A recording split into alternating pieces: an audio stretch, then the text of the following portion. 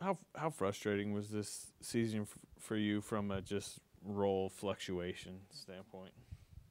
Um, Frustrating wouldn't be the word I'd use to describe it. You know, it's a journey, just like any other journey. Gonna be highs and lows. Gonna be adversity. So, um, just perspective, dealing with everything. Do you feel like you kind of know what your role is with this team and into the future, or is this something you kind of need to figure out this summer still, like where you fit in on this team? Um, you know, yeah, figuring out what it is in the future, what it's been. Yeah, that's something that's still um, gotta figure out. Yeah. How much would you? I mean, not necessarily I'll guarantee a roster spot or anything like that, or a rotation spot, but I mean, how much do you view your fourth season needing to be somewhere where you are playing on a nightly basis? Just with this being such a competitive and difficult job, you can't really predict the future. You can't be promised too much in this game. So, just giving yourself the best chance would be the best route to go. Moses, could you talk about what playing with Clay and watching Clay has meant to you or done for you? Thanks. Yeah, it's been Clay, somebody I've been watching since I was a kid, since I was young. So then to be able to grow up watching him and then be in the locker room with him, chilling on the boat with him, he's a really, really solid dude. And you can learn a lot from somebody like that. Moses, what obviously last night was disappointing in a team context. How much do you feel like?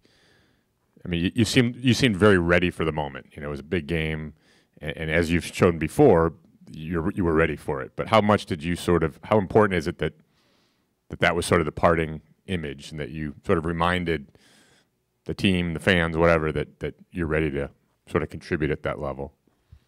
Yeah, I mean that's kind of been the storyline all year. Not knowing how much playing time I'm gonna get. Like I wasn't in the rotation going into the game.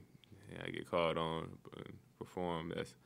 Um, so I mean it's just more of the same. Kind of, glad to be able to do it on that stage at that time. Um, but yeah, it's just been part of the journey so far.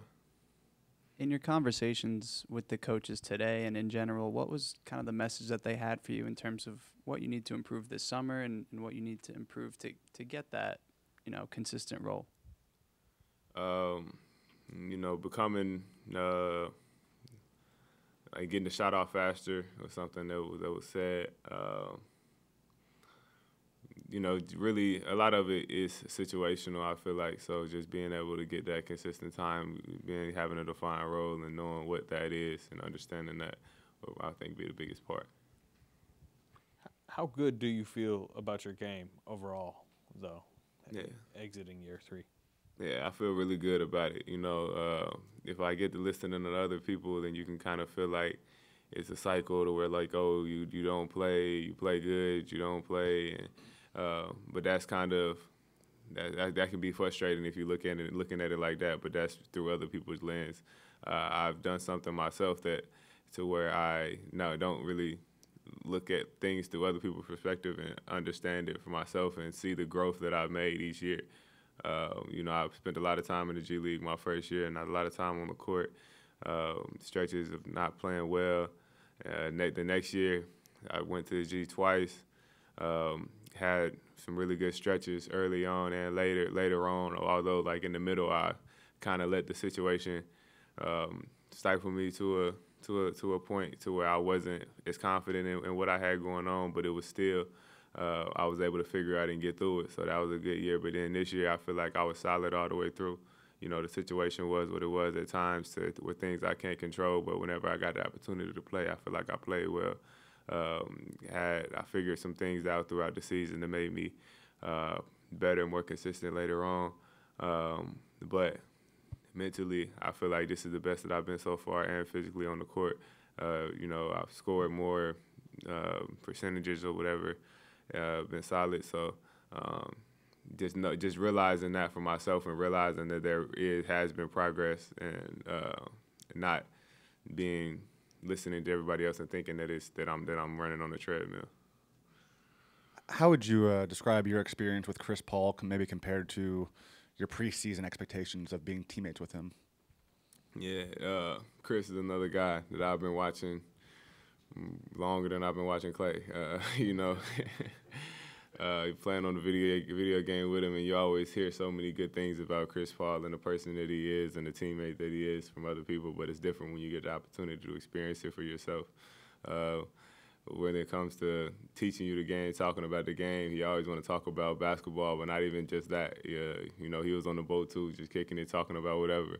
The stuff he's got going on with his own foundation and his business ventures. He's got so much things going on that I could learn from, and he's never slow to reach out and teach. So, he had the thing where he was talking about me, being able to deal with adversity or whatever it was, but I think that's just a case of real recognize real.